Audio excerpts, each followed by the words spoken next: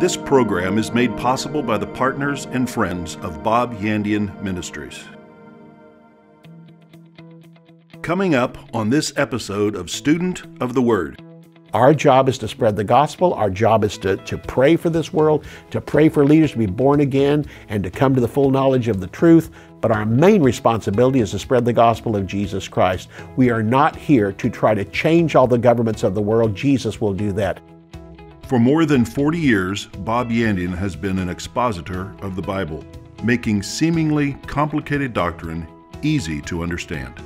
Grab your Bible and something to take notes with and study the Word of God with Pastor Bob Yandian.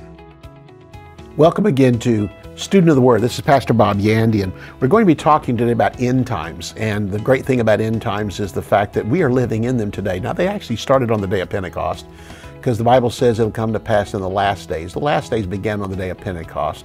But we're also told in the book of Timothy, in the last days, these things are going to come to pass.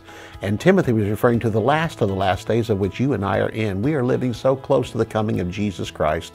Great things are happening in this earth for the church. Revival is here, and it's around the world, and it's erupting here in the United States. And again, great things are happening. Oh, there's lots of resistance. There always will be, but the gospel will win.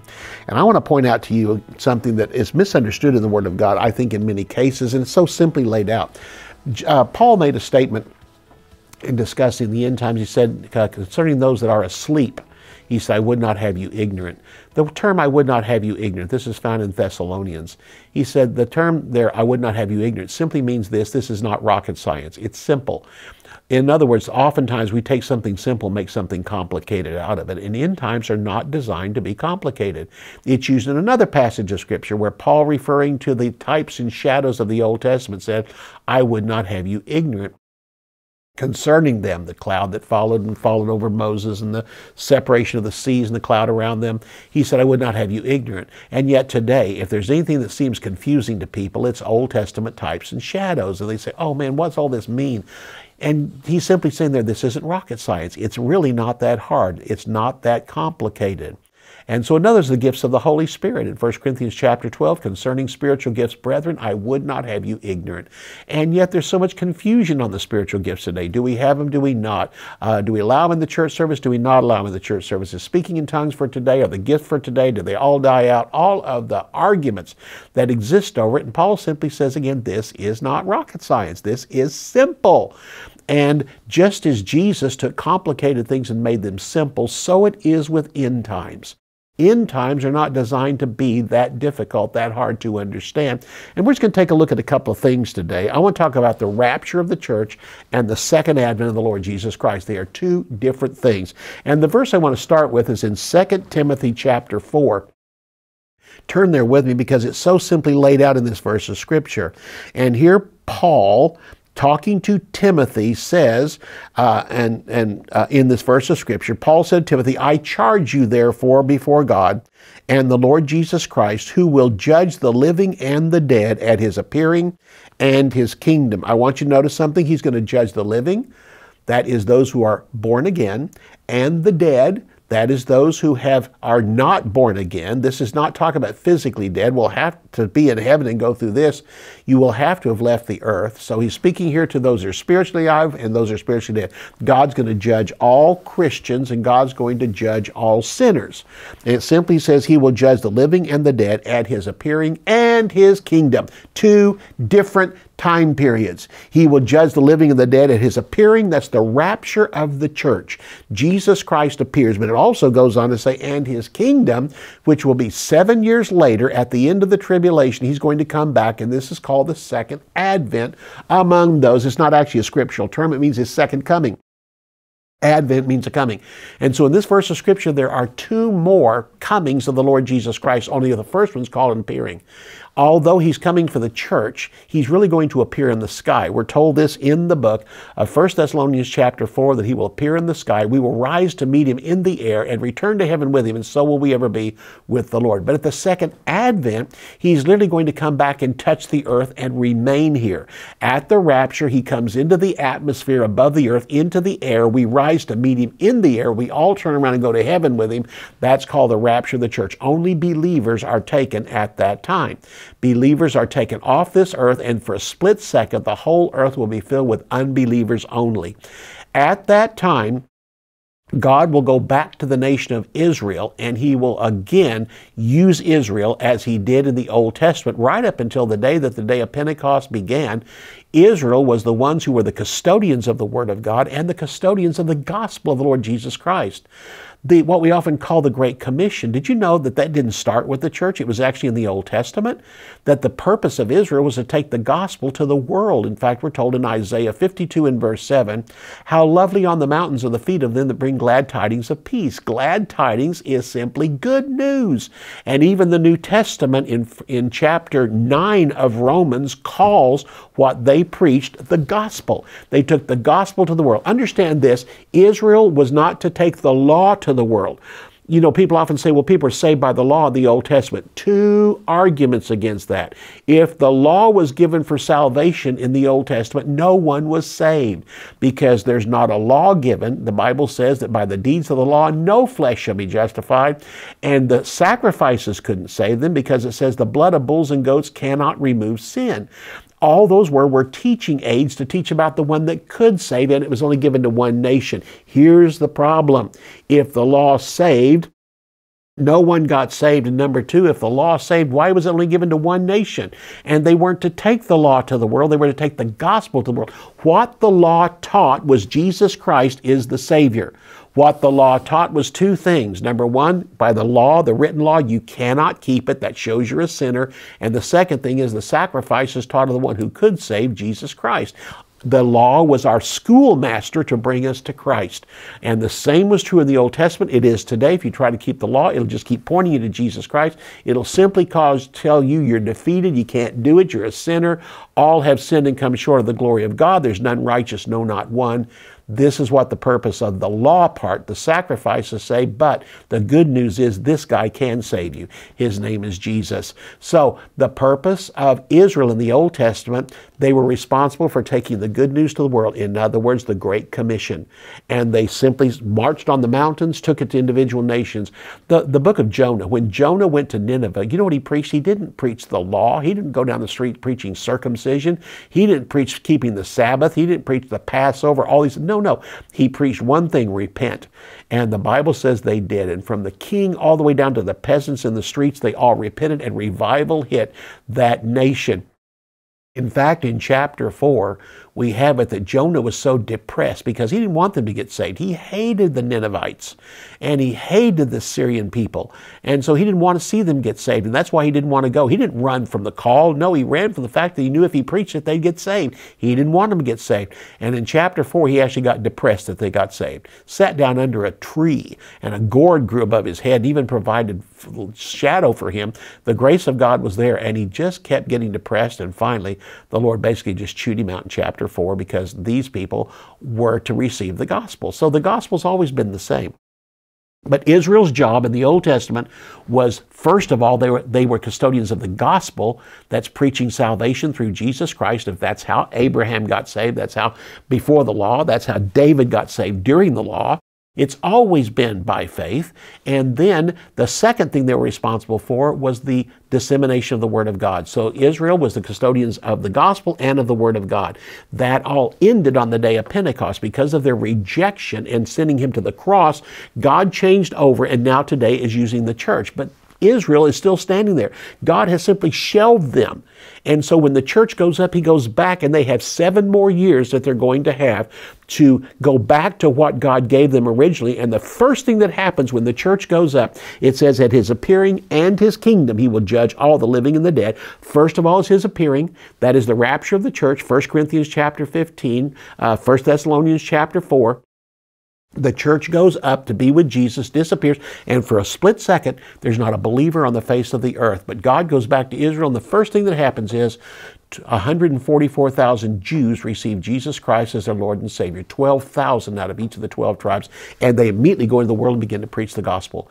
Their converts begin to preach the gospel of Jesus Christ. Not only their converts preach the gospel of Jesus Christ in the second half of the tribulation, because the pressure is so great. The first half is called the tribulation. The second second half is called the Great Tribulation, because you think this was bad, the second half is even worse. And in that time period, God even sends angels from heaven, and they begin to preach the gospel of Jesus Christ. And also, 2 Old Testament saints come back. One is Moses, one is Elijah, and they become the 2 witnesses announcing the second advent of the Lord Jesus Christ is coming. And in Matthew 24, you know what it says? It's something we don't preach today. I know that's going to get some people upset. It says that this gospel of the kingdom will be preached around the world. Listen, right now we are not preaching the gospel of the kingdom. We are preaching the gospel of Jesus Christ. In that day, the whole emphasis will be the coming kingdom. And notice what it says here. It says he will judge the living and the dead at his appearing and his kingdom. So when the church is gone, guess what the main message is going to be? They'll know exactly when the kingdom's coming. We don't know today because we don't know when the rapture is. But once the rapture occurs, the book of Revelation actually lays it out in days, the number of days until this occurs over here. And every day they know they're getting closer, and they're preaching Jesus is coming, Jesus is coming, Jesus is coming. But he's not coming in the rapture. He's coming to set up his kingdom on this earth, and they preach the gospel of the kingdom. Today we preach the gospel of grace. We preach the gospel of Jesus Christ. We preach the gospel of peace, but the gospel of the kingdom will not be preached until Jesus Christ has come and taken the church out of here, and we will refer back at that time, the earth will shift back to Jewish time for 7 more years. And at that time, again with the second advent, then when the second advent occurs and Jesus Christ comes back, then all this stuff that's in the earth, the evil and all this stuff will finally be banished forever. We have been sent to block the works of Satan in this earth. We've been sent to block the nations of this world. We have been sent to slow them down, but we have not been sent to destroy them. Jesus will do that. Our job is to spread the gospel. Our job is to pray for this world, to pray for leaders to be born again and to come to the full knowledge of the truth. But our main responsibility is to spread the gospel of Jesus Christ. We are not here to try to change all the governments of the world. Jesus will do that. We're not supposed to do his job of changing all the governments of this world. He's not to do our job of preaching the gospel. We understand there is some blending together because God has called us to pray for our nation, to vote correctly and all that. But the ultimate destruction of all this stuff around us we see of Satan entering into governments all around the world will come when Jesus Christ comes back. And on that day, Satan will be cast off the earth. Fallen angels will be cast off the earth. Demons will be cast off the earth. In that day, religion will be gone. In that day, even all the sinners will be removed off the earth, and the millennial reign of Jesus Christ will begin with believers only.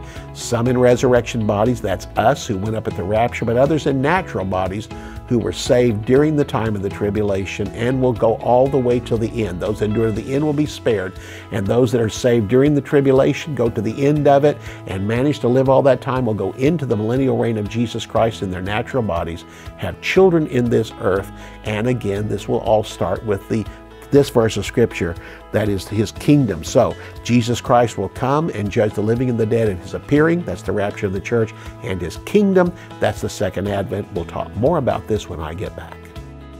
Bob Yandian Ministries is training up a new generation in the Word of God. Because of your generosity and faithfulness, this teaching ministry is able to change countless lives. You will never know until you get to heaven how many people received Jesus, were filled with the Holy Spirit, healed, or found God's will for their life through your support and prayers. If you would like to become a partner with Bob Yandian, visit our website at bobyandian.com and click on Partnership, or call us at 918-250-2207. Welcome back. We're glad that you're here again. In this teaching that I've got on the 2 comings of Jesus Christ yet to come to pass, one is for the church and one is for the entire earth. One, he will appear, that's us. He will not touch the ground, but the second time he comes back, he will touch the ground. This is the one that the angels described in Acts chapter 1, where they stood there and said, why do you stand here looking up? This same Jesus that has gone up will come back again in like manner. What does that mean? The same exact way he left, he will come back. And when Jesus Christ arose on that day, he was standing on the Mount of Olives with his disciples. He went straight up into the air. At this coming that we're talking about here, let's go back to that verse of Scripture, 2 Timothy chapter 4 and verse 1. I charge you therefore before God and the Lord Jesus Christ, who will judge the living that's Christians, those that are saved, and the dead, those who rejected God, at his appearing, that's the rapture, and his kingdom, that's the second advent. What the angel was referring to was this kingdom here. This is where he will come back to the earth and touch it. In the first one mentioned here, the rapture, he just appears in the sky. We rise to meet him in the air. This second one is his kingdom, of which he will establish and be here for 1,000 years to begin with, and after that for eternity. But what this is simply saying here is there's going to be a time when he will come at his kingdom. When he comes back in his kingdom, he will come back, as that angel said there, he'll come back in like manner. Exactly as you've seen him go, he'll come back. He will come back through the air, and his feet will touch the Mount of Olives. And as his feet touch the Mount of Olives, all this stuff is going to happen. Ezekiel talks about it. Zechariah talks about it. It's discussed in Matthew 24, Matthew chapter 25, that he will come back and touch on that day. His feet will touch the Mount of Olives. At the rapture, he doesn't touch the earth. At the second advent, he does. And that's here called his kingdom. At the rapture, he appears in the sky. Only believers see him. Only believers hear him. And it says back, he'll come on that day, and he will come back with the trump of God, the voice of the archangel, but the world will not see it and hear it. You know why? Because only his sheep know his voice. And there's a story told that when a shepherd, they may get together with other shepherds, and their flocks may mingle together, but they don't get concerned about it. You know why? Because when it's time to leave, one of the shepherds stands up and makes a particular noise that only his sheep recognize. And even though the sheep are all out there eating together, when he makes that noise, a whistle or a click or whatever he makes, the moment he does it, only his sheep raise their heads. The other sheep don't even raise their heads. They just keep on eating. And those sheep make their way out and work themselves out of all the other sheep. As their shepherd is leaving, they follow their shepherd.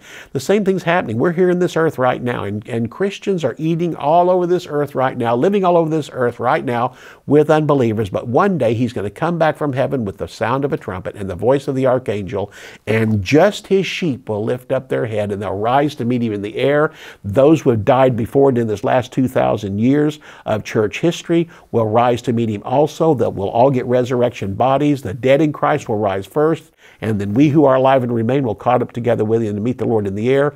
So shall we ever be with the Lord. And then 7 years after that, he's going to come back at the second advent, or in his kingdom. And on that day, he will come back to the earth and touch it. He won't touch and go back up. At the rapture, he comes, gets us, and takes us to heaven. On that day, he will come and his feet will touch the Mount of Olives.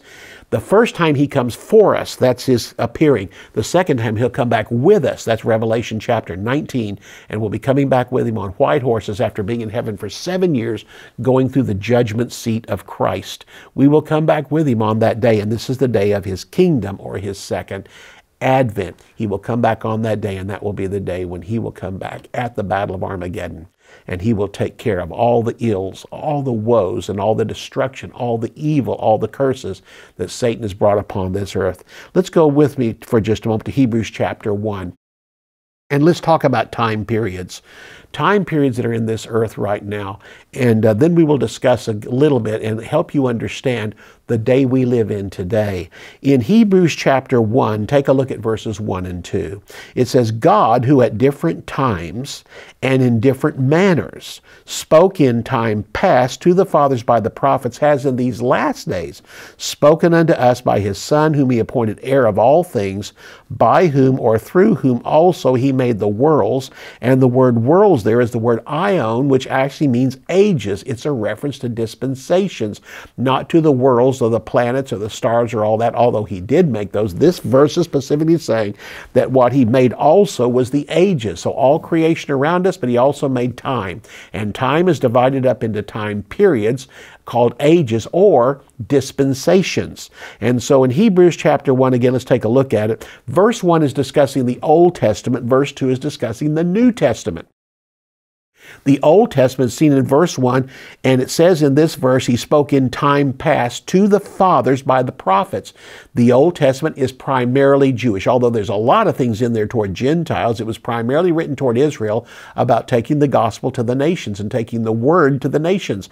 And so it was written in time past, Old Testament, to the Jewish fathers, Abraham, Isaac, Jacob, Moses, all the different ones. And it says by the prophets. And it says in that verse of Scripture, beginning in verse 1 at the beginning of it, at different time and in different manners. The Greek word for different times is palumeros. The Greek word for different manners is palutropos. And what it means is God who at different time periods and in different ways spoke unto the people through the prophets, the Jewish people through the prophets, through the fathers. Goes on to say in verse 2, has in these last days spoken unto us. That's Gentiles. So the first verse, Jews, Old Testament. Second verse, Gentiles, New Testament. And it talks about the difference between it. Let's take a look at what he was saying.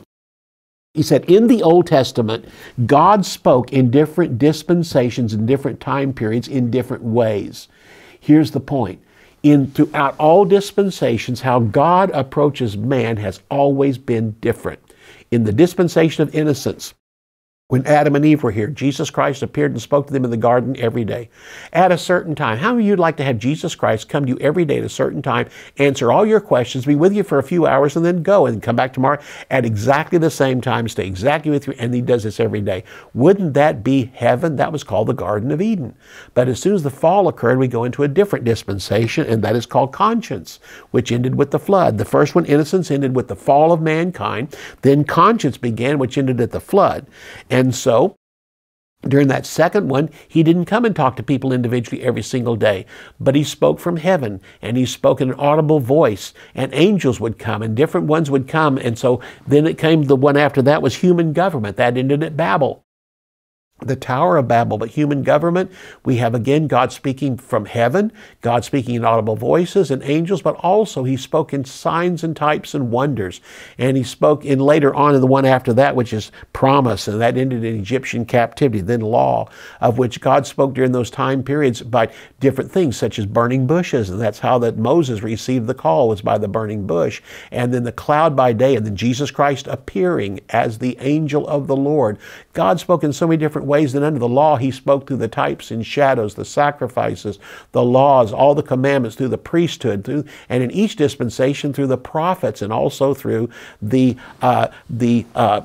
priesthood. He spoke to the people through the priesthood, and all these ways were different ways. God has always spoken in the Old Testament and in these time periods in different ways.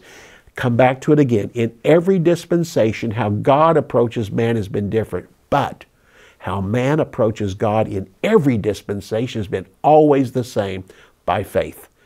Always, this information that God gives, whether it came by an angel or came by types and shadows or a burning bush or God speaking or speaking in the garden with them, all the different ways that God has spoken has always produced faith come by hearing, and hearing by the word of God, no matter how it came. Every dispensation, God approaches man differently, but the way that man approaches God has never changed. That means salvation has never changed from Old Testament to New. It's always been by faith. The walk of faith after we become saved has always been the same. And Hebrews chapter 11 says, by faith Abel, by faith Noah, by faith Enoch, going down the different dispensations and times through Moses and through David and through Abraham and Sarah and Rahab and all the ones mentioned there, all the way down through David and the kings and prophets, all of them. The way they approached God was always the same. By faith this one, by faith this one, by faith this one. How God approached man's always been different, but how man approached God has always been the same. And now he comes to the second verse and says, in verse 2, that has in these last days spoken unto us by his Son. And the last days is one dispensation, that's the church. And the church is here, it says, whom he has spoken us by his Son, whom he's appointed heir of all things, through also he made the ages. Jesus Christ was the one who made the ages around us. Now here's the point.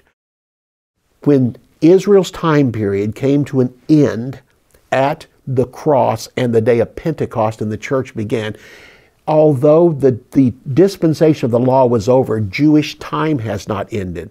Israel still has 7 more years to be fulfilled. And they were called Daniel's 70 weeks in Daniel chapter 9. And here's the way it was divided up. 7 and 62 and 1. And what those 7 and 62 weeks represent, Daniel's 70 weeks, is literally 483 years from the time the decree was given till the time that Jesus Christ went to the cross. And Jesus Christ went to the cross at the end of Daniel's 69th week, and then the church began. Israel still has 7 more years to go. 7 more years of Jewish history is still yet to be done. And here's the point. What happened is, on the day when Israel's time stopped, and it will start again on that day, Israel was under Roman control. And Rome controlled Israel on that day. Then after that, Israel and Rome kind of went below the surface. Rome was still there, Israel was still there, but Jews were dispersed around the world. Roman influence in the world waned.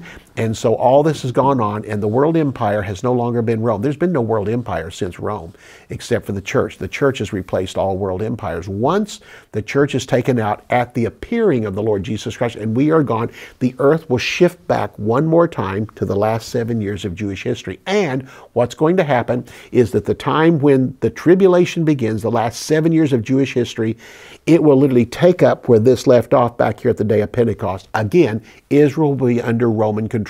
There will be a 7-year covenant drawn up between Israel and the EU, Israel and the ruling control of the world at that time, under centralized government at that time, and it will last for 7 more years. And during that time, all of what the church does today will be shifted back to Israel. Israel will again become the custodians of the gospel and the custodians of the Word of God, and all gospel will start in Israel and go all around the world.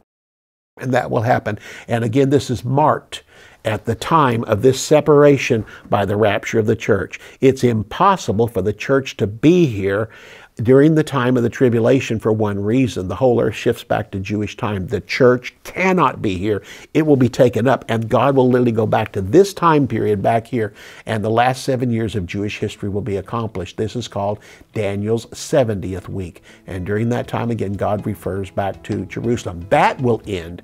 The tribulation will end with the second advent of the Lord Jesus Christ, by His coming, the rapture of the church and appearing, but also by His coming over here at the second advent of the Lord. That's the difference between the two. All this is in my book on understanding the end times. I know that you're going to be blessed by it. I will see you next time. Understanding the end times, one of the most incredible and fascinating doctrines in the Word of God, will bring us comfort for the days in which we live. The Bible says we are to encourage and exhort one another with the knowledge of Jesus returning for His saints. In Understanding the End Times, Pastor Bob Yandian provides a thorough and exciting study to give you more revelation of these times in which we live. Topics include the 7 dispensations, the dispensation of the mystery, the rapture of the church, the judgment seat of Christ, Daniel's 70 weeks, the temple discourse, the tribulation, the second coming, the millennial reign of the Lord Jesus Christ. To order Understanding the End Times, visit bobyandian.com or call 918-250-2207. You can order resources, become a partner, or browse free articles and podcasts by visiting our website at bobyandian.com. You can also join our mailing list and receive weekly devotions and the latest ministry updates. If you would like to contact Bob Yandian Ministries, visit bobyandian.com and click on Contact, or call us at 918-250-2207. To contact us by mail, use the address on your screen. Thank you for watching today's broadcast. We'll see you next time on Student of the Word with Bob Yandian.